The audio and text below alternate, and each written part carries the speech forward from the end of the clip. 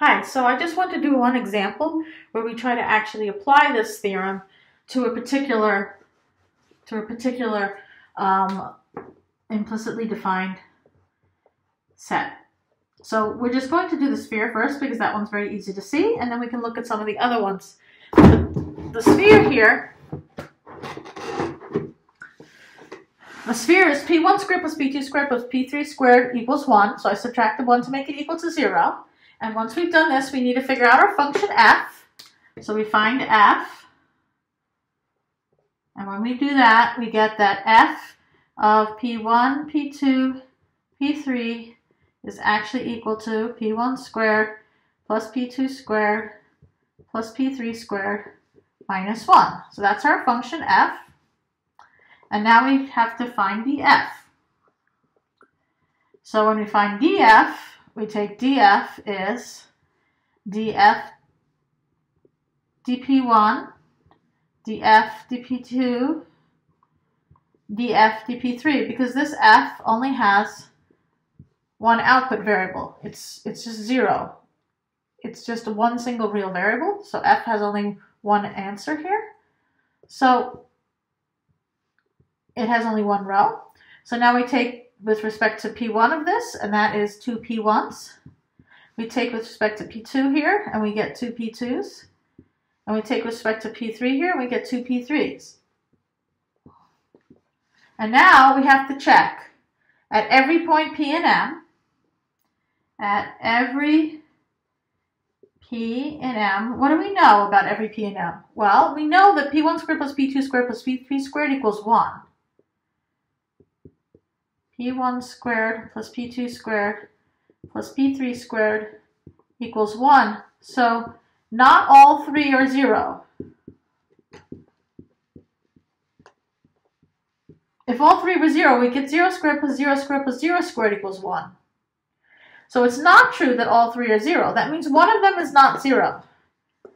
So at least one is not 0.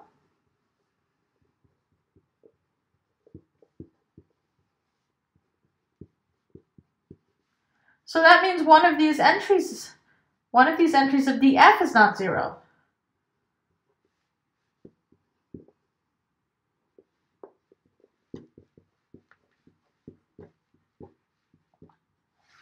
Is not 0.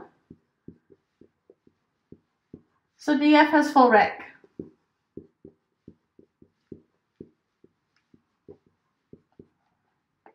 And since df has full rank, it has a non-zero number in here, so it's full rank.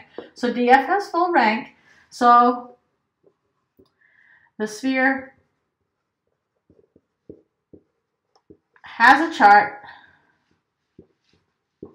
at each point. Point P. And it has a chart at each point, at each P. I'm just not going to take a whole line to say that. So at every P we have this chart, and in fact, when we do these charts, let's just draw the sphere for a second so we can see about this.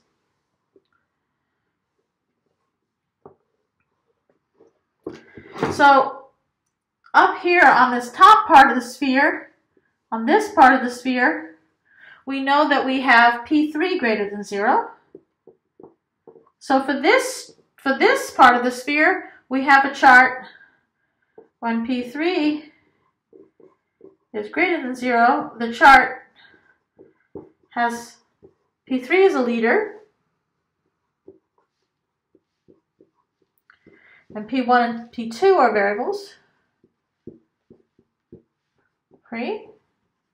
And when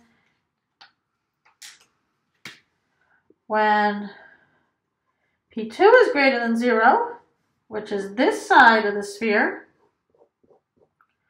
the chart has P2 equal to leader, and P1 and P3 are free, and so on. And in this way, we end up getting 6 charts out of for the sphere, because we have the case P3 positive, P2 positive, P2 negative, P3 negative, P1 positive, and P2 negative, which is actually the picture that's in the book here where they have all these 6 charts on the sphere. So I have a photo of that on the page in our class. So that's an example of solving this out, and then we say, yes, this M is a smooth surface, but not only do we know it's a smooth surface, but we know exactly how to find the charts. We know which variables to solve for, and so you can look at the lesson about implicit function theorem to see how to actually explicitly solve for them.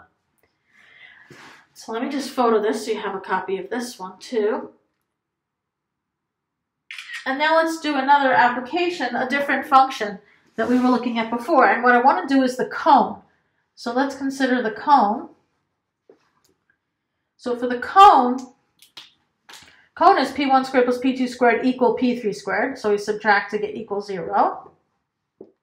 Let me write it this way. This is the cone. And we have to say, is this a smooth surface? So first we have to find our f. So we find our f, and it has to be solving for 0. So I'm going to subtract the p3 squared when I do the f. Minus p3 squared. And then when I take the derivatives, I get a negative 2p3 over here. And then the real problem is that at every point p and m, we have p1 squared plus p2 squared equal p3 squared. Okay? But now we could have a point where all 3 is 0. This includes p1, p2, p3 equal to 0, 0, 0.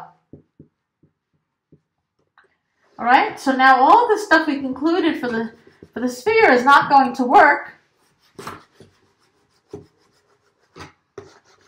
Let me draw the cone so you can see what's happening here. Our cone looks like this.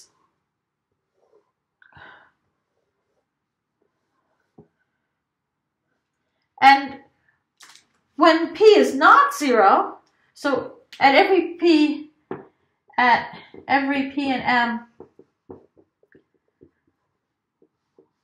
taking away the point 0, if I avoid 0, if I look at points over here or down here, then I have no trouble.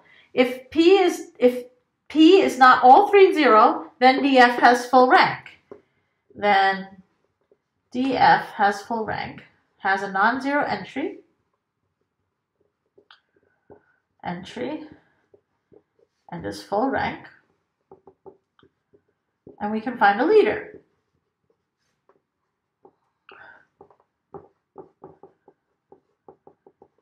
The leader. In fact, on this cone, the leader will be p3. In fact, the leader is p3 because p3 is not equal to 0. At any of these points, p3 is not 0. So that's fine. You solve for p3 and you get a nice chart. But at p equal to 0, 0, 0, df equals 2 times 0, 2 times 0, minus 2 times 0 is 0, 0, 0, which has rank 0.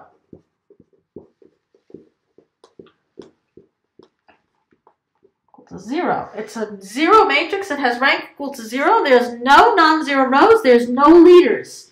Has no leaders. No leaders.